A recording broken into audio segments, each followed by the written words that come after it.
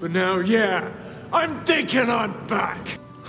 Did you know John Wick was originally supposed to be called Scorn? You learn something new every day. Look, it's no surprise John Wick is now a household name. 4 films, spin-offs, a potential 5th film. Please no. Amen. It has most definitely cemented its name. It only took 1 film. Lionsgate and Kostad pitched the script to Keanu, who immediately warmed up to the idea and saw immense potential. Keanu the fortune teller, y'all. He brought in his longtime stuntman partner Chad Stahelski and David Leitch, the director of Deadpool 2 and also a known stuntman. And while they created a cultural icon, not a lot of buzz was around this film. Nobody expected a success, hence the very low budget setting around $20 to $30 million.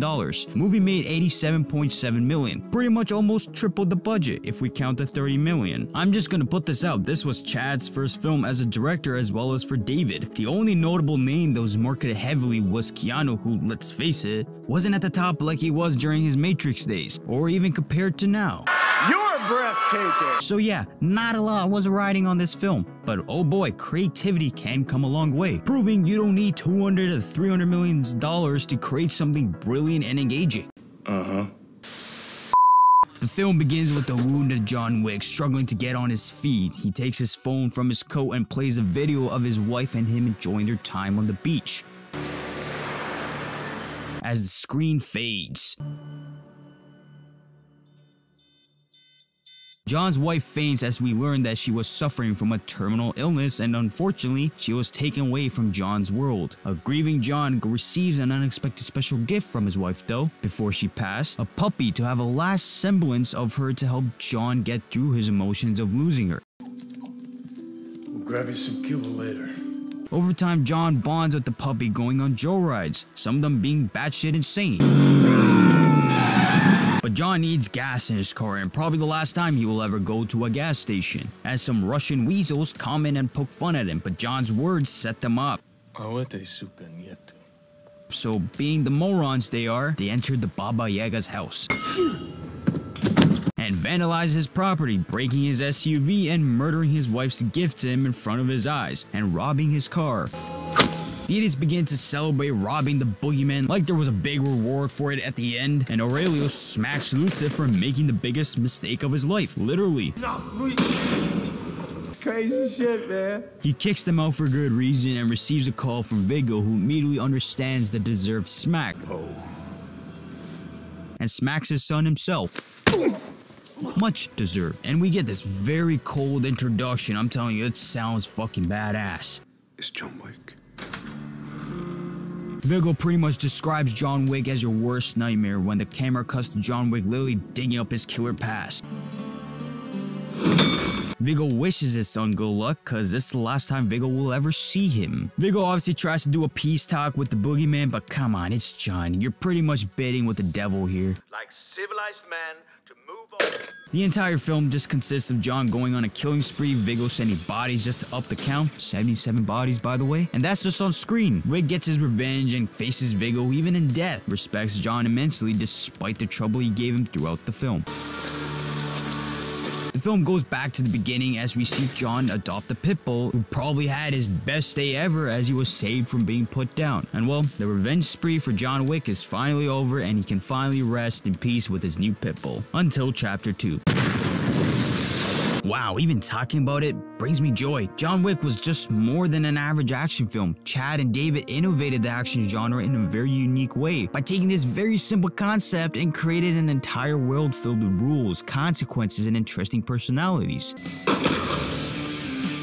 Going in a revenge plot-driven film, you weren't expecting a Nolan the Dark Knight style complex plot where there's many layers to a story. But John Wick sort of did a switcheroo. Instead of adding many layers to his story, the team decided to push the stairs towards the world. The John Wick world has mobsters, its own currency, cops don't mess with these guys, a body cleanup crew who made a shitload of money since John re-entered the scene, safe harbor hotels, a team of accountants who approve huge money hits. It's an entire system. Although John Wick is is a very skilled assassin, this very system Viggo tries to work around causes several troubles for John Wick throughout the film, and many friends such as Marcus are killed in the process. There is such a rich feel to this entire world, a very high society that's filled with shitty people looking to kill for money, and the dialogue just feels so different. It's not your average simple dialogue, but there's a bit more cheesiness to it. It's less of a normal conversation, as it certainly adds to its already charming world, despite not being able to relate to this very world, but you can fully get invested in. Jonathan.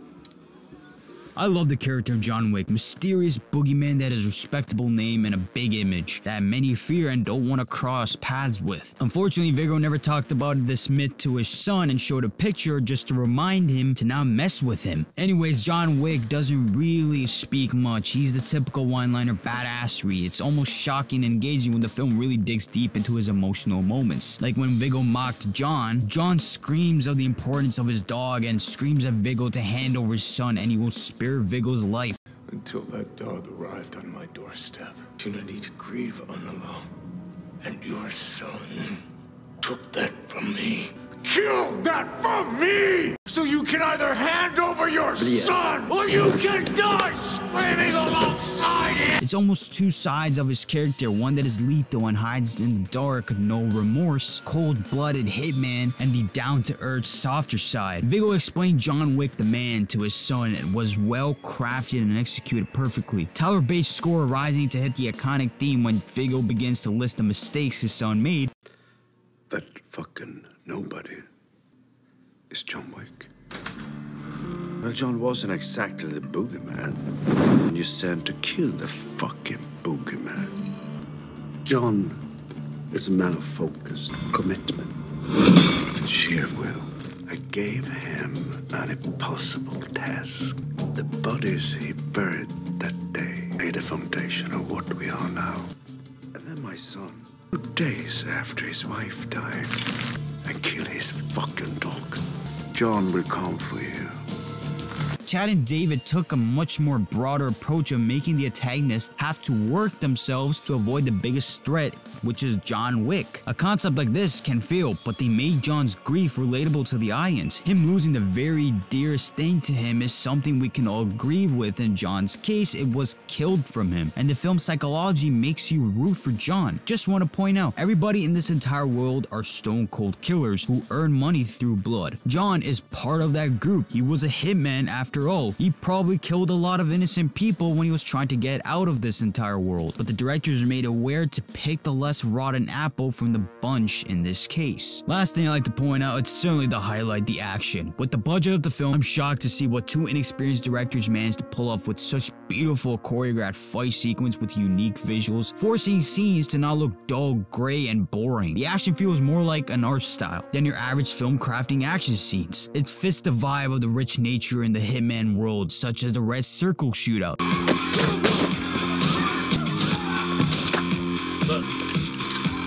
The lighting really helps with the aesthetics with all these films, the locations, set pieces, giving John Wick his own identity, a fighting style that hasn't been exploited a whole lot in Hollywood, Gun Fu. It's a style that was created by John Woo. I love that irony. The name pretty much explains itself, where the individual incorporates 50-50 of gunfight plus Kung Fu and close quarter combat. And Chad and David didn't shy away from this style. As stuntmen, they made sure the combat looked as real as they can achieve with the $30 million budget they had. No vomiting camera cuts where you can't see shit. They let each action scene feel breathable. More single shot scenes with stylistic camera movements. The directors obviously didn't use a real gun. Chad went on Joe Rogan's podcast to explain how they made the pistols safe as possible, but still keeping that reality. I suggest watching that episode as you can learn more about the craft and it makes you respect the films even more, like Keanu creating a much more quick way to reload a magazine of a gun that many combat specialists are teaching in academies. Honestly, having stuntmen make these films was an excellent directional choice. They live and breathe this work and know much better on what works and what doesn't. It's fun, yet narratively driven. I said what was needed to be said about this film. It's in my top 5 favorite films of all time because of how simple it is, yet it has so much more that it has the potential to go bigger, and it did. One of the few franchises where the first one gave birth to an iconic character in one go. Now 9 years later, each film simply improved after each one. I'm definitely excited to cover John Wick Chapter 2, where stakes are raised and the world gets even bigger. But that's it from me, so yeah.